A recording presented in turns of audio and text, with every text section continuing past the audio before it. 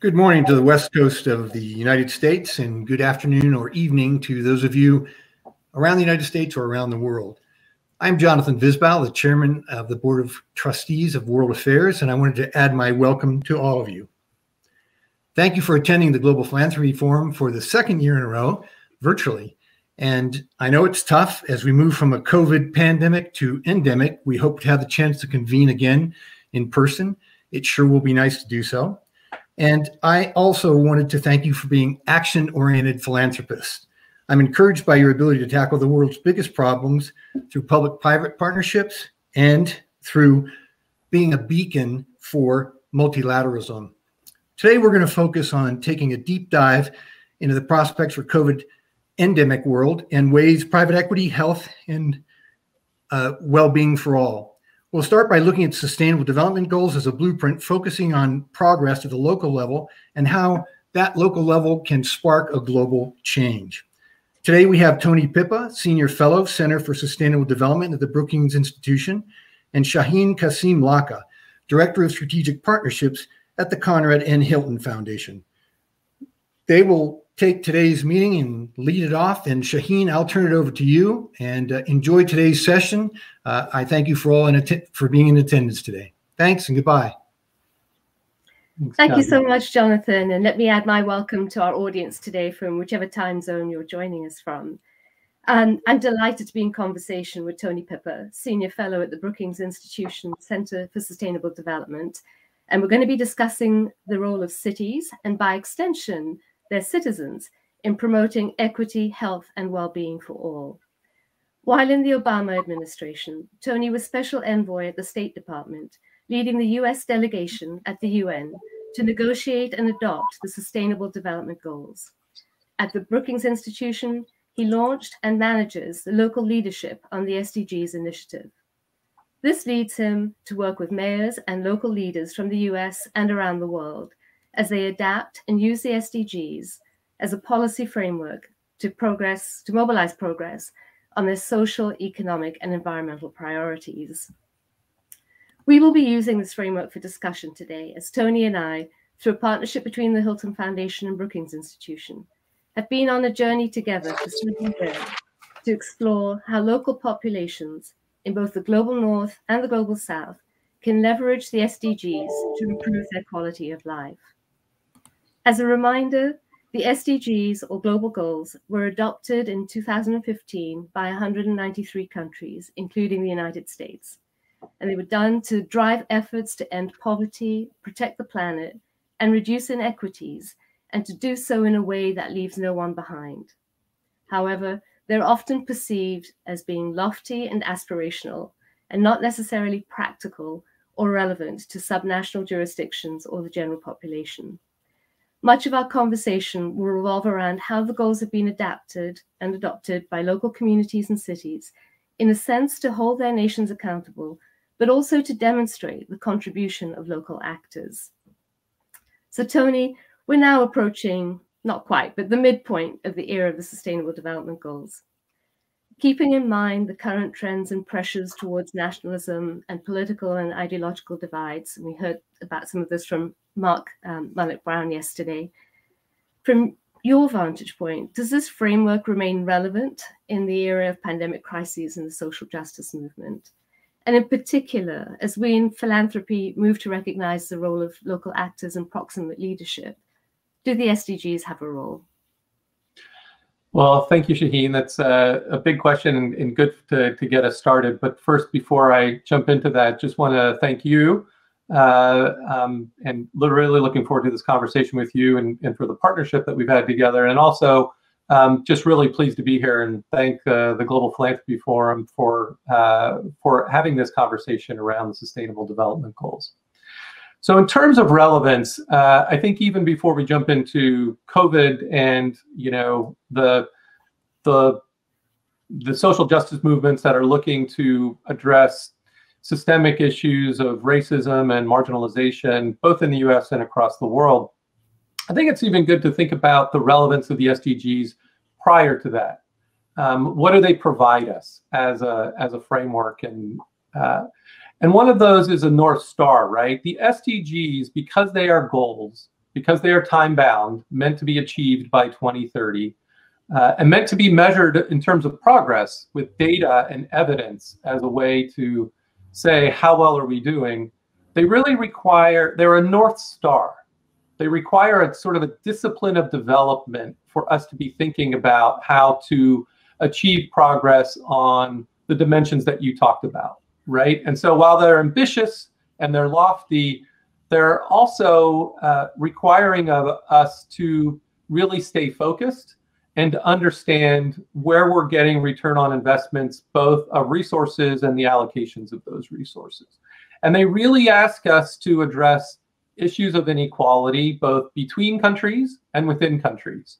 They ask us to leave no one behind and to prioritize the most vulnerable communities first. Secondly, they require a mindset shift, right? I mean, the SDGs are pretty broad. They sort of cover every aspect of development, as you just talked about. But what that asks of us is that we're trying to solve multiple problems at once. And we can't make progress on taking action on climate change and a climate agenda at the same time, and we have to do that at the same time as we create a more inclusive and fair and equitable economy. Those two things need to go together and need to be linked rather than be thought of in isolation. COVID, as you asked about, was at its heart a public health crisis, right? But look at the interdependence and look at the implications of that public health crisis on our economy.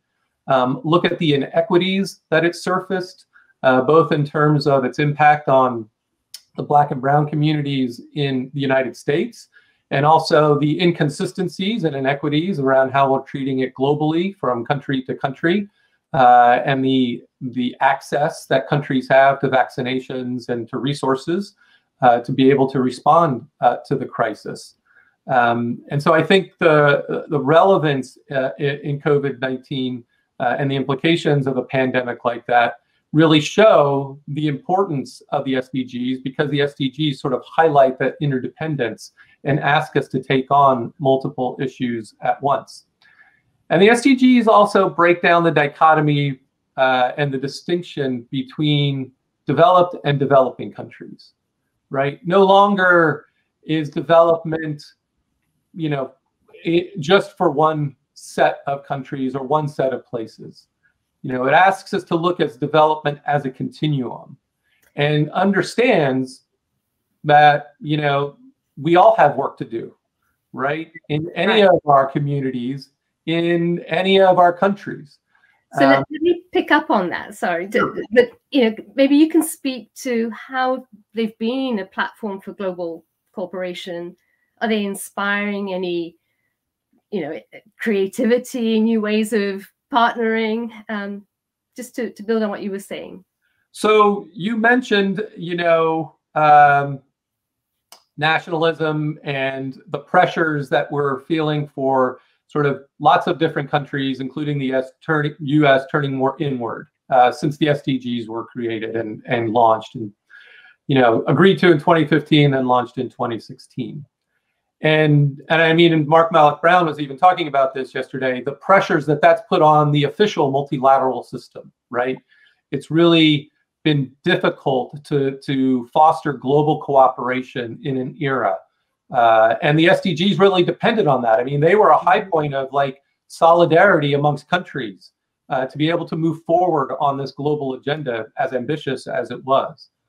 So I think we've seen, it's been difficult within the official multilateral system from the point of view of nation states who agreed to and signed up to this agenda.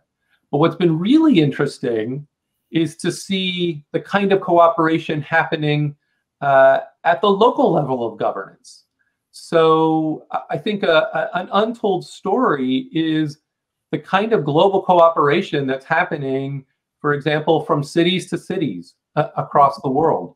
That's happening on climate through things like C40, through things like ICLEI, which is a network of more mid-sized cities. C40 is a network of large cities from across the world that are taking collective action on climate, which is really important given that so many, since the majority of the emissions across the world, for example, emanate in cities. And so them being able to take action, and they're cooperating, they're sharing best practices, they're making global commitments together.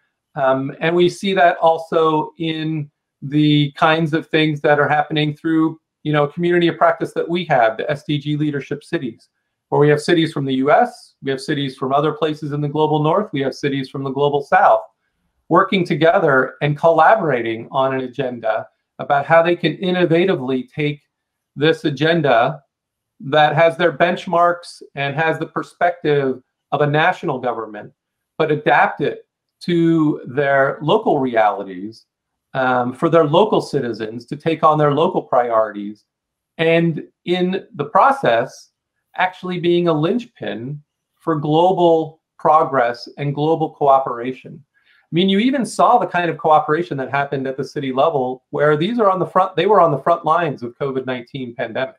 Right.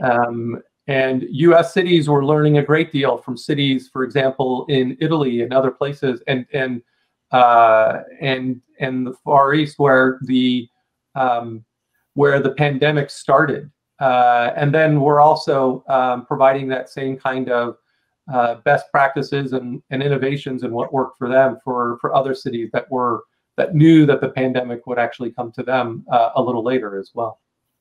Great examples of global collaboration. We were originally going to be joined by Mayor Yvonne Aki-Sawyer of Freetown, Sierra Leone, through a video presentation to hear firsthand from the experience of a local leader. But unfortunately, this won't be possible due to unforeseen circumstances.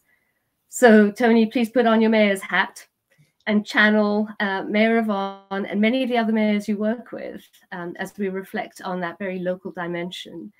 And perhaps you can tell us a bit more about what about the SDGs resonates, not just for local leaders, but how do they relate for citizens? Do they feel like a really distant agenda, or something that they can do for their own health and well-being? And are there any particular goals that resonate for citizens as opposed to? So I would answer that in a couple of different ways. One is sort of the opportunity the SDGs provide to create a model of governance that's inclusive. And that goes beyond just government to both stakeholders and citizens at the local level. And Freetown and Mayor Yvonne are a great example of that. For example, when she took office, she embarked on a visioning process across the city that was very grassroots. They had 15,000 people participate in, called Transform Freetown, right?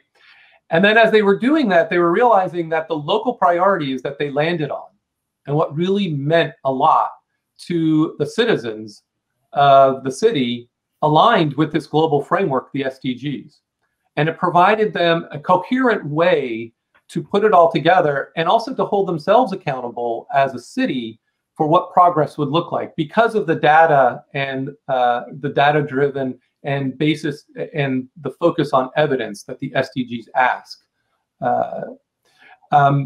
And we see that actually happening across the world. The SDGs being a common language, if you speak, that different cities and different local leaders are speaking to allow them to speak to each other, to be able to share what they're doing and also collectively move together. Again, I'll just stick with Mayor Yvonne, which is a great example of this.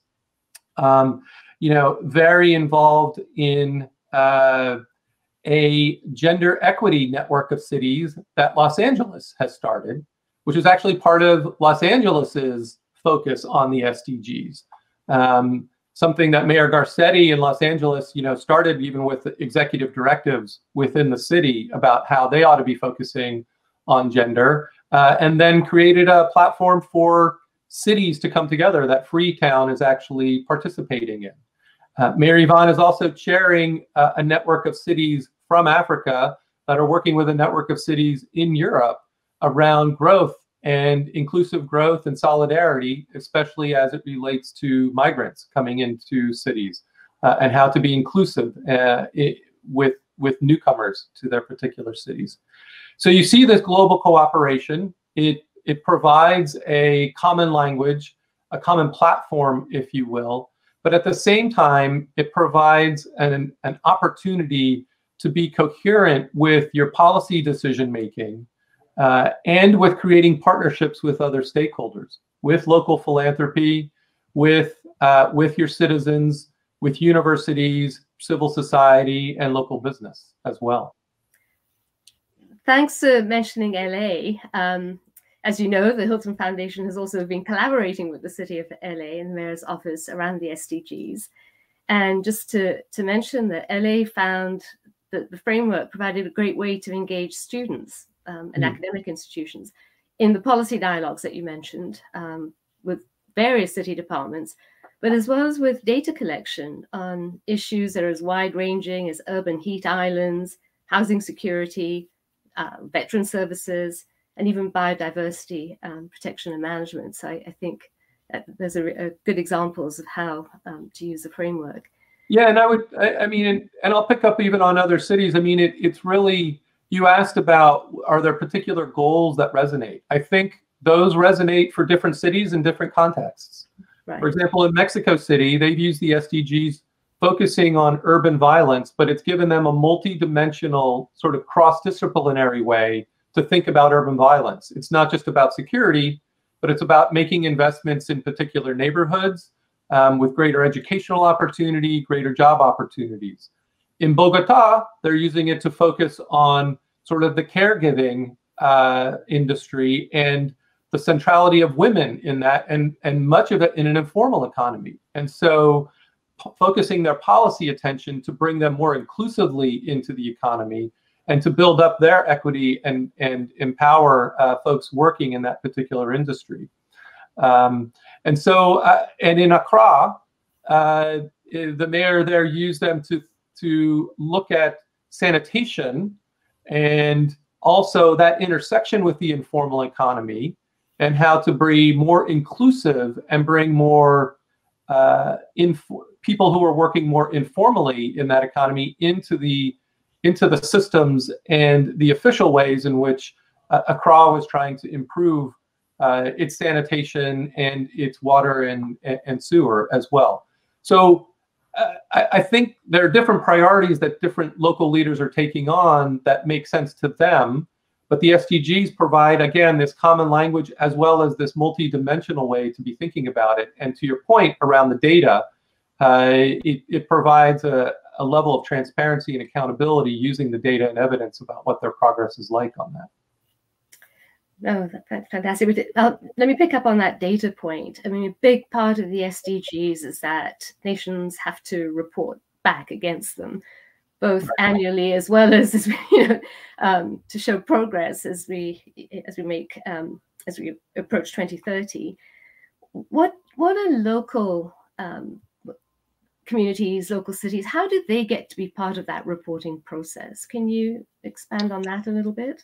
Yeah, so in the official architecture of the UN, we really, when we were inside the General Assembly and negotiated this, we didn't officially set aside a space for local governments or citizens to sort of report on their progress or on their contributions to this global agenda. What happens officially at the UN, as you said, is that countries submit on a voluntary basis what's called a voluntary national review to elaborate their progress and also how they're participating in solidarity with other countries to make progress on this collective agenda. But New York, when they did their One NYC city plan, city strategy, that happened around the same time as the SDGs were launched. They realized that there was a lot of alignment there, and so they aligned that city strategy to the SDGs. And being a city where the UN is hosted, they understood that countries were making these reports. So they decided to pioneer their own local report, what they call a voluntary local review, to say, here's what progress we as a city are making on the SDGs, and here are our plans to accelerate that progress. And that's being picked up and has become a global movement. And they've actually, created a declaration that they try to set cities up to. But we've had several cities in the United States now do this. We've had Los Angeles, Pittsburgh, Orlando, state of Hawaii has done a voluntary local review. But it also has really rippled out across the world. You have more than 100 voluntary local reviews already completed, with a couple hundred more in the pipeline that we know of commitments.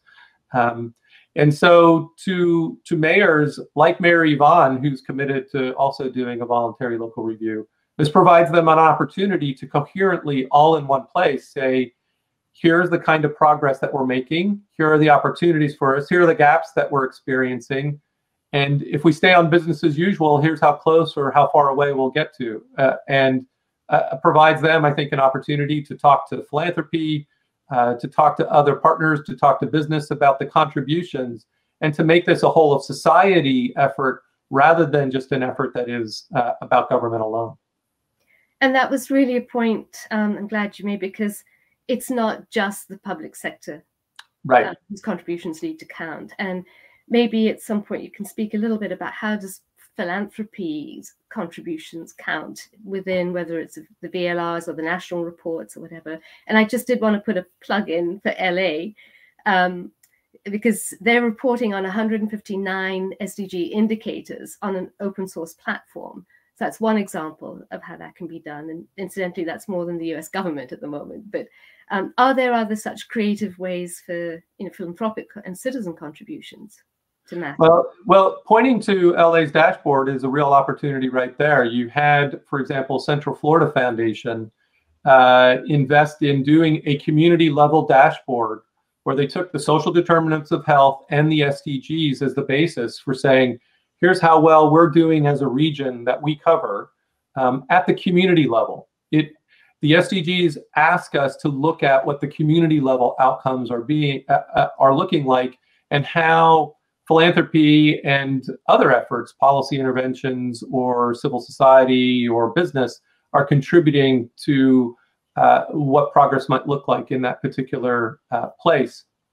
I also think, at a local level, and we had Helene Gale participate in an event that we just did recently, who heads up the Chicago Community Trust, talking about the importance of taking seriously what looks like a global framework, but how important it is locally, because of what we're asking others to do globally. And so making that link between the local and the global, and the importance of disaggregating the data, potentially geospatially. Are there particular neighborhoods that ought to be targeted?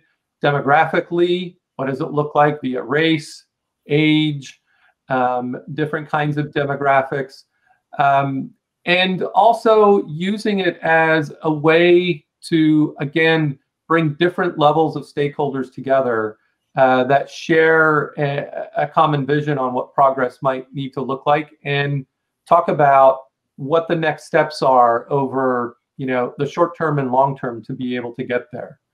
The one thing I would say about philanthropy, interestingly, at an aggregate level around the SDGs, and we've seen foundations such as the Hilton Foundation and the Rockefeller Foundation and, say, the Gates Foundation see themselves reflected in the SDGs in some way, and use the framework as a way to describe and measure what their investments are looking like and what progress would look like. But as a collective, it's interesting to me. I mean, we've seen, for example, a Business and Sustainable Development Commission that Mark Malloch Brown chaired, actually, that looked at businesses and what the role of businesses would look like at the global level for creating progress on these goals. The Secretary General has a Global Investors for Sustainable Development, where leading CEOs are coming together from the investment community to talk about how their investments as a collective can help create global momentum, and how they can work together collectively to be a part of that. We actually haven't seen that from philanthropy. We haven't seen a global collective effort of, leading foundations and philanthropists come together to say, collectively, what should be the role of philanthropy in sort of pushing this agenda forward? So I think there's a real opportunity there where the philanthropic world. I would agree. I would agree. I would just say, though, that the OECD is trying to collect that information, and they're tracking the contributions of philanthropy. So I don't want to lose sight of that. But I don't see it as a global movement in the way you're describing. I do want to share one of the questions in the chat, which is, how can the experience of the USA and Africa help us in the Asia Pacific? Well, I think we've talked about, for example, the voluntary local reviews as a tool, and that's an innovation, and that's a way in which local level leaders anywhere across in the world that can actually use and adapt. And there's not one kind of playbook for it. I mean, local leaders can do what they want. I just a couple of days ago received a draft from Yokohama, which has done its first voluntary local review. And is about to launch in a couple of weeks. So I think that there is a lot of opportunity there. And I think there's opportunity for cities and local leaders in that region of the world to be participating in the kind of city-to-city cooperation and networks that we've talked about, to be able to be connected up. And there are all levels and sizes, actually, of these kinds of cities. And I think the interesting thing that has been very innovative is that cities sort of take the agenda where they're at, right? They don't try to, they use it based on the capacity that they have. They'll narrow it down to the priorities that they think are important for them locally. And they'll engage with their local citizenry in a way that makes sense, given their history and the legacy of how what those interactions look like. We're almost at time, but I think there's a really important question that's being asked in the chat as well, and that is the benefits of the SDGs for rural communities. And I think you'll have a particular connection to that, Tony. So if you can respond in a minute or so we can have time for closing.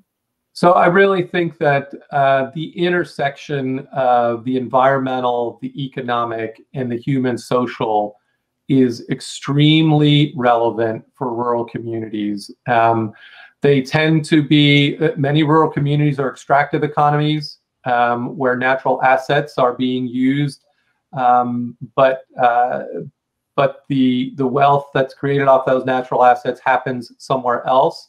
And protecting those natural assets for future generations is going to be a key point. So how to balance that with a new type of inclusive economy and addressing the issues of education and connectivity and poverty and hunger are extremely relevant, and provide a platform for connecting up to regional markets, to the urban areas that are next to them.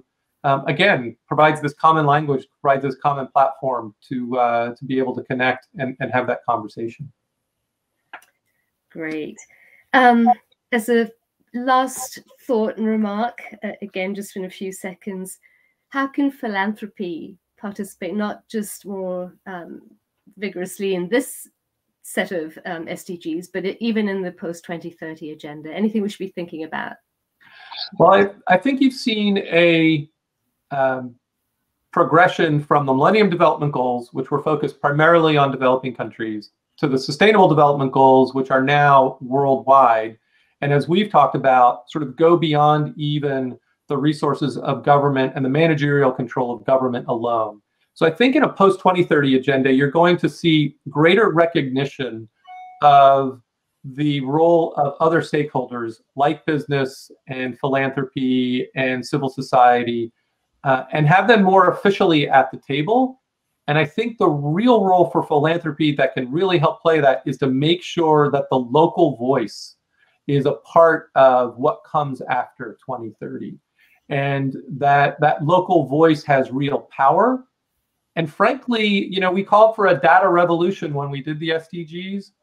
We still need more data. Mm-hmm. And it sounds crazy, but we don't really know what's happening with urban poverty in places like Africa, where Kinshasa or Lagos are going to grow very significantly over the next decade or so. And so investing in the right kinds of data, the kind of data that will empower local voices and local people, I think is also really an opportunity for philanthropy as well. Thank you, Tony Pippa, for sharing all your insights and your experience. And thank you, Global Philanthropy Forum, for hosting this important session today. Thank you very much. Thanks, Shaheen. It's been wonderful to spend this time with you. I appreciate the conversation, and thanks to our audience and for them thinking about this. Thank you. Bye now.